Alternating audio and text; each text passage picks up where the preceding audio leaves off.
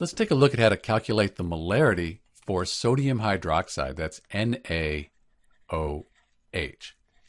Molarity equals moles over liters. So if we could find the number of moles and the number of liters, if we had those values, we'd be done. We could just calculate the molarity, divide moles by liters. Sometimes you're given grams, so you have to convert the grams to moles. Sometimes you're given milliliters. You need to convert the milliliters to liters. So when we're calculating the molarity of NaOH here, it really depends on what values we're given.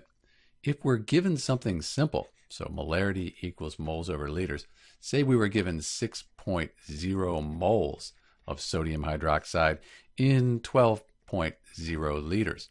In this case, we just divide 6 by 12. That gives us 0.5 moles per liter, which would just be 0.5 big M, if you wanted to write it that way, for molar. So if you're given moles and liters, you just divide. What if you're given grams, though? Let's say we're given 123.2 grams of sodium hydroxide, and we want to calculate the molarity of that in 12 liters. So we need to convert this to moles.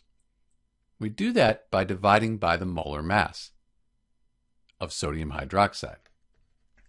If you need help with molar mass, there's a link at the end of the video. When we do this, the grams cancel out. We'll end up with 3.1 moles of sodium hydroxide. So let's put our 3.1 moles here.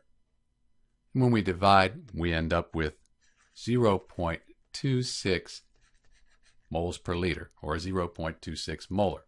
So if you're given grams, you've got to convert those to moles. What about liters? What if we had milliliters instead of liters? So let's say we have 6,000 milliliters. So we need to convert this to liters. We do that by dividing by 1,000. So we end up with 3.1 moles over 6 liters if you do the math. So the point is, if you're given grams, you need to get those to moles. If you're given milliliters, you need to get those to liters. This is Dr. B taking a look at the molarity of NaOH, sodium hydroxide. Thanks for watching.